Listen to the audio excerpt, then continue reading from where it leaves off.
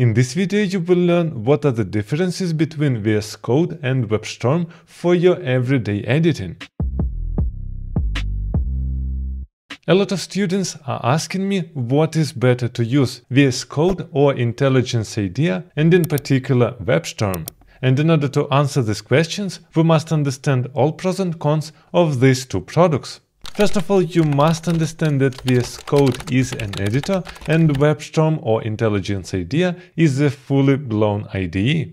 And here is the first problem that I see with Vscode. It is an editor which they try to make an IDE, which essentially means it gets more and more features of fully blown IDE, it becomes slower with time, and it is not an editor anymore. You can't even compare it with something like Sublime, which we had previously. It has much more features inside. But the main question is how it differs from Webstorm. As you can see, Visual Studio Code was released 8 years ago. In comparison, JetBrains' first release was 23 years ago, which essentially means if we are talking about the amount of features or how polished the product is, obviously JetBrains is winning here.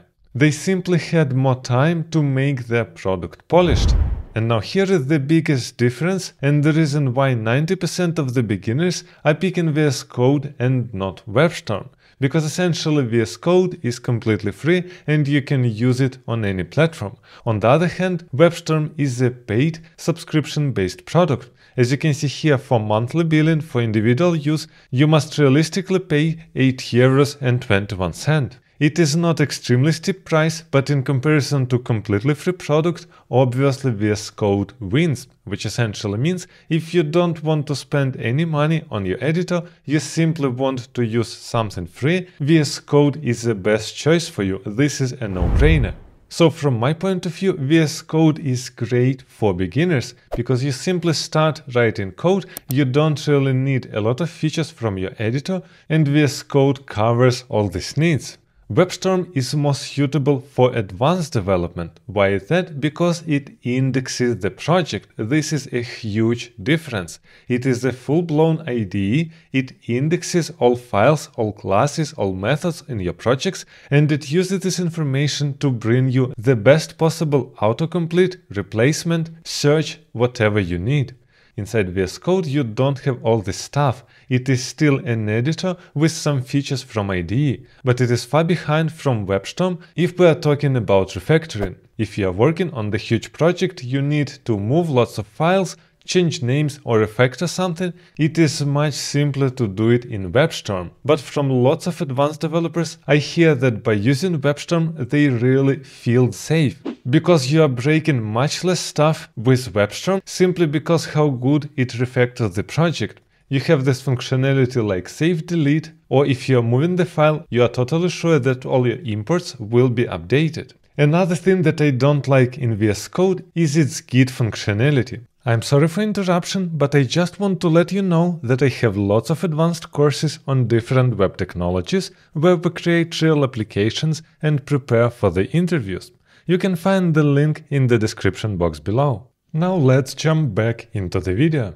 It is super limited and it is really basic. Yes, you can switch branches, you can make a commit, and you can push your changes. Basically, this is it. Anything more than that looks not polished or is not possible to do at all with the default functionality. You need to install some plugins and they are not even covering everything that you need. Even such thing like git blame is not there by default.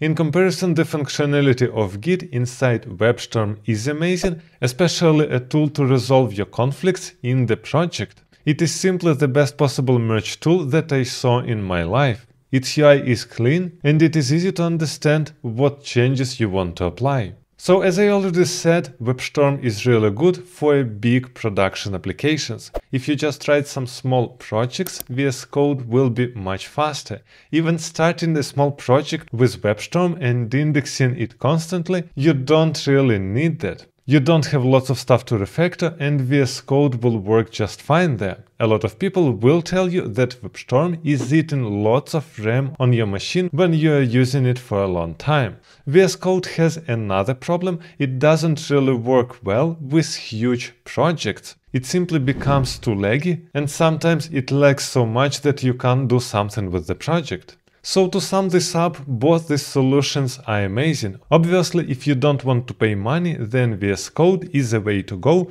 but for advanced developers which are working on a big production applications, I highly recommend to use WebStorm. It is a much better solution for that. And if your company are paying for WebStorm instead of you, then it is obviously a no-brainer for me. You will be much better satisfied to use WebStorm. And if you are interested how to configure VS Code in a super minimalistic look, make sure to check this video where I covered that.